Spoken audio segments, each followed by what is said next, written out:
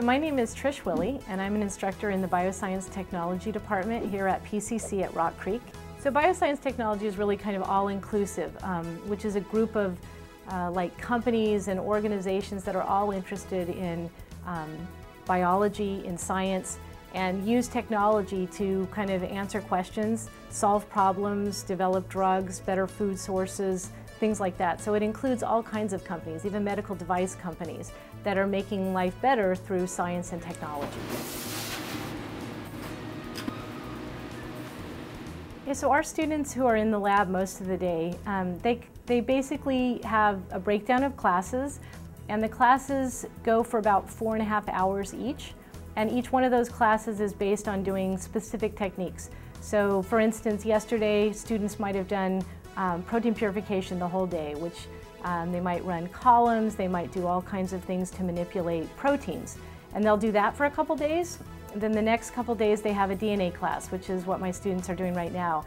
And there they might be taking DNA from bacteria or cells and actually trying to do PCR and some DNA techniques and actually clone genes. So they're doing that, and then over the course of time they'll be able to look at the products that they've cloned, they'll look at the DNA sequences, and then they'll identify things about what they've cloned and how it might be different from other types of organisms. So they do it all kind of day by day. The projects actually take a long time. So over the course of a quarter, they get a lot of experience doing all kinds of different things that all come back together as a project.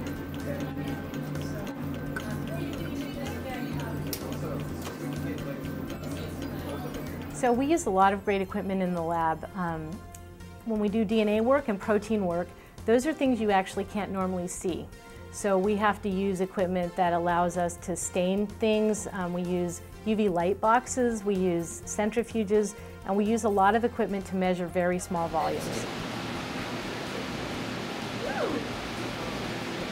We also use computers a lot. So a lot of the DNA data analysis that we have to do, we use with computers. So our labs are also set up so that the students have access to computers to be able to run software programs to analyze their DNA and protein sequences and things. So we try to mix bioinformatics, which is that the science of really understanding the information that comes in DNA and protein. So we mix that in with our class as well, so students really understand how it fits into the bigger picture. Well, in doing scientific research in general, it is a big challenge because for everything that works and for all the exciting things that are discovered, there's a lot that doesn't work. And people that go into a research field or a science-based field, they do it for the discovery aspect of it, but you have to be patient and you have to be willing to fail a lot. And so there's a lot of things that don't work. And that's not really for everybody sometimes, but when it does work, it makes it all that much better. So it's an exciting field, but there's a lot of ups and downs when you do research.